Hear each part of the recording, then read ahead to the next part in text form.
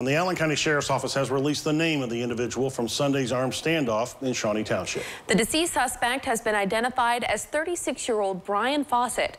On Sunday, beginning around 2 a.m., Fawcett fired no less than 24 shots at law enforcement from inside his residence in the 4100 block of Shawnee Road, 18 of those striking one Shawnee Township police vehicle. Trained negotiators talked with him for 4 hours as he threatened officers and himself, but Fawcett shot himself and passed away before 8 a.m. There were no other injuries, and according to the Allen County Sheriff, officers tried to de-escalate the situation with only non-lethal force during the incident. The Sheriff's Office is still waiting for a toxicology report, which may take several months. The investigation is still ongoing.